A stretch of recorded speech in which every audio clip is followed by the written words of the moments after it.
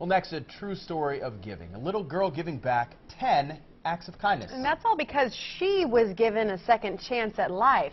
New at 6, her story that'll inspire you.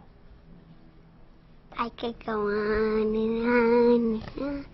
Elena loves to write. I have a lock-up diary which I write secrets in.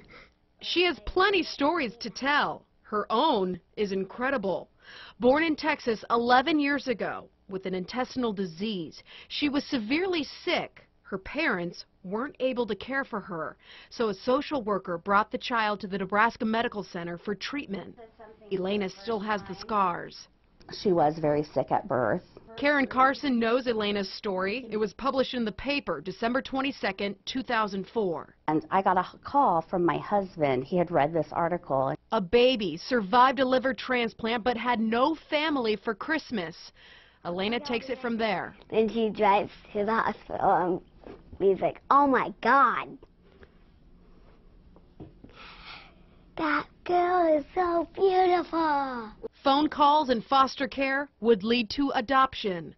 Elena would now have a family behind her as she battled post-transplant illness and other diseases. And we still have obstacles that we're facing with that.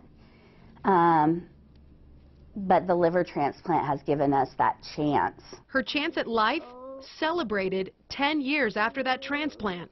Elena wrote a letter to the donor's family. You are my hero, and if you didn't give me that liver, I would have died also, and then I would have gotten to see you.